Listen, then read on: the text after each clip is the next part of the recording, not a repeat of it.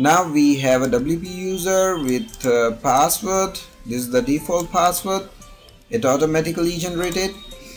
Now you can access your database from PHPMyadmin.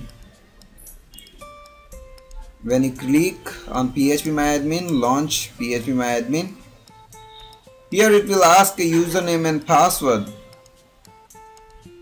Okay, so you have to give the username and password, correct username and password for login.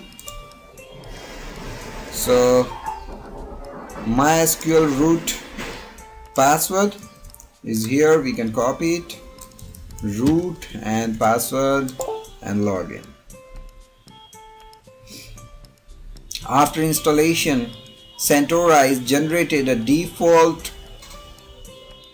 passwords.txt file which contain all username and password. Here you can see Zadmin WP is here.